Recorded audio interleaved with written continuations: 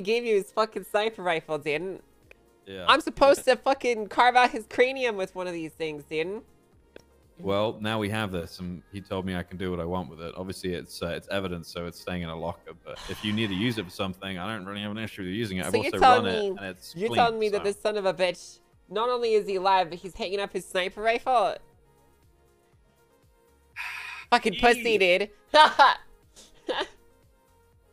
I'm sorry to bring this bad news to you, Angel, but he may be handing himself in. What the fuck are you talking about, Snow? So this all started yesterday, and no, he's my titanium, okay? Not in the same way, okay? But like, I'm gonna kill him like you were gonna catch titanium, okay? I was gonna fucking kill him. I was gonna kill him.